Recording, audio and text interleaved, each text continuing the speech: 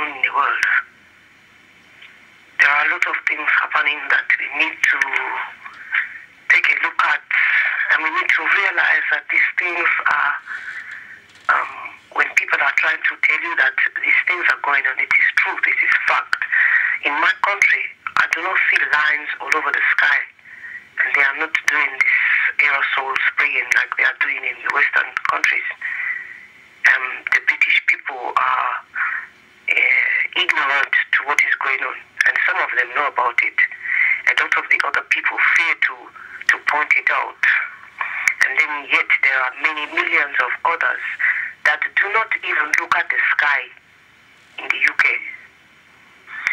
As I walked around London, I realized that not a lot of people take time to actually look at the environment they are in.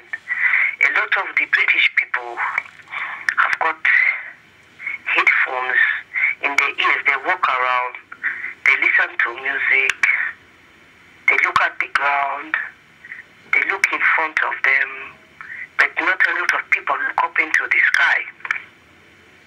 When I was recently in London, I looked up at the sky. I couldn't believe it. When I saw the lines all over the sky, it reminded me of a patchwork quilt that my mother once made me, with the diamond shapes going across. I mean, I'm telling you now, there are no commercial airlines that will fly in that pattern, that will leave a patchwork in the sky. There's just no way that commercial planes, they don't fly like that. I'm sorry, they don't. And I've been in London for many years. I've lived here myself, and I've never seen commercial airlines flying in that pattern at all. And the British people, they don't even look up into the sky. And I saw recently in the Telegraph newspaper, there's a picture of that day on the 8th of September, the sky was terrible. And there's a picture in the paper, and they're trying to make it very normal. But it's not normal, because condensation that comes out of a plane evaporates. We all know scientifically evaporation evaporates, vaporize will evaporate. So I want to say to the British people, it's not like this all over the world. And in my country, they don't spread the people like we do, like bugs like we do here, like we are cockroaches or ants and they're spraying us to get rid of us. It's time for humanity to open their eyes and realize what is happening. And for the British people themselves, just to be aware that this is not taking place in some parts of the world. They're not doing this, man. They get blue skies. They are not getting all of this. This is to control the weather. This is to control the minds of the British. This is to keep the people asleep so the government can just do what they're doing. And in the meantime, as they are doing what they're doing, they're also, managing to get rid of a few people. They're always telling us the world is overpopulated. And this is a good way to do it. Mass medication.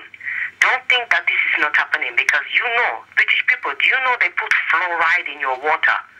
In some parts of this country, you can find out they put fluoride in your water. You know what fluoride is? Fluoride is a substance they used to use. First of all, they used it in Russia many, many years ago. And then more recently, they used it, Hitler used it. And he gave it to all of the prisoners to make them more docile and to make them just listen to what they were told and just carry on and sit there like that. So in this country, you've got the chemtrails, you have the fluoride in the water, and also you have the TV, which is also hypnotizing people. Because that is why it was made in the first place. It was a propaganda machine so they can tell the people what they want the people to know and what they want the people to have in their head. That is why they first made the television, okay?